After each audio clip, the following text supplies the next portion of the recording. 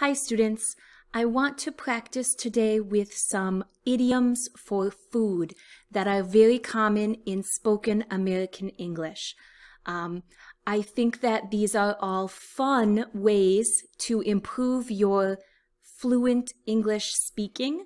These are things that people who are born in the United States and speak English from birth until they grow up, these are very common to Native American English speakers. As always, leave me questions in the comments. Ask me about any different idioms that you are curious about, and let's jump into this quick practice with these food idioms in American English. The first idiom for us to talk about is don't cry over spilled milk. Don't cry over spilled milk. And this is a phrase that is used to give comfort to somebody who is unhappy about something that happened. And this phrase gives a feeling of you can't change the past. The milk is out of the cup. You cannot put the milk back into the cup. Don't cry about something you cannot change from the past. Don't cry over spilled milk. I might say this to somebody who is complaining. They are unhappy about something that happened at their job last week. And I say, you can't change it. Don't cry over spilled milk. Our second idiom today is the phrase bananas and the phrase nuts. These two foods are often used as an equal comparison to crazy. Many people, especially younger speakers of American English, will say, "You are driving me bananas.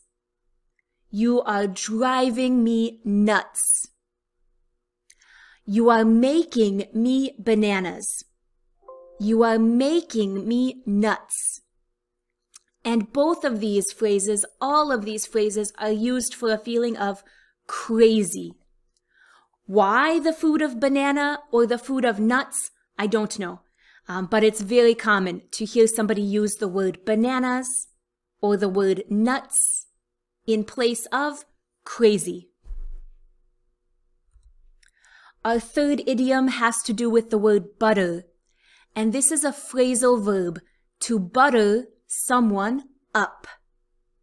To butter, noun, up. I might say that my daughter is buttering me up. She is buttering me up. The feeling of this idiom is that the person is giving some sweet conversation. They are trying to make you feel extra happy, extra loved to get something. Especially we might use this with children and parents when the child is saying, "Oh, Mom, you are the best mama. You are the sweetest mama. You are the most beautiful mama. Can you buy me that new toy?" She is buttering me up. He is buttering me up. We use this like a regular verb, so in the past it would take ed. He buttered me up. You can put any pronoun into this position, any noun into this position. I was buttering the teacher up. Oh, you know that student. He always butters the teacher up.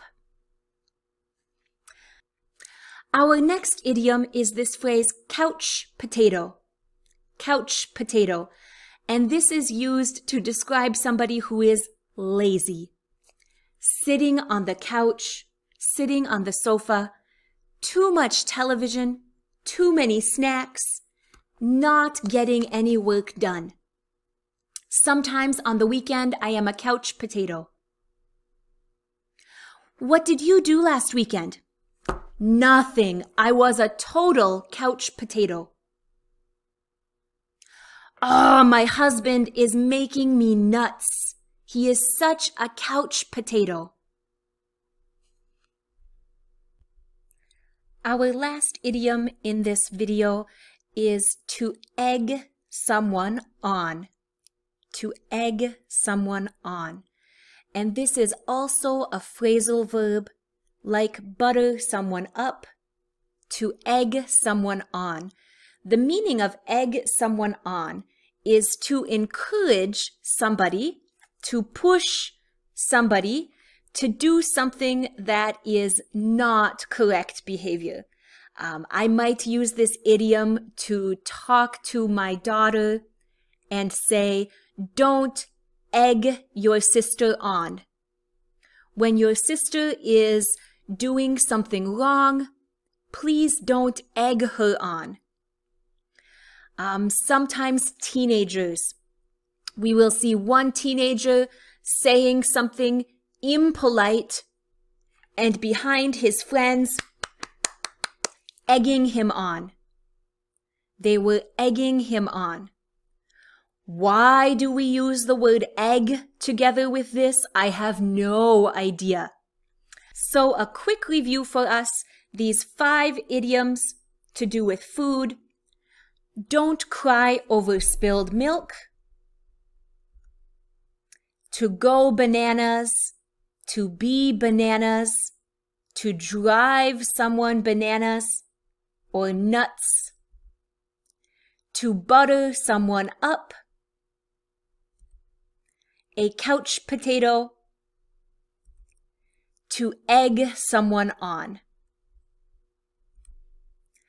How are these idioms for you? I hope that at least one of them is new. Maybe 2, maybe all 5 are new for you today. Let me know in the comments what you are thinking. Practice putting them into some sentences. As always, I will give you some feedback on your sentences if you leave those sentences in the comments under the video.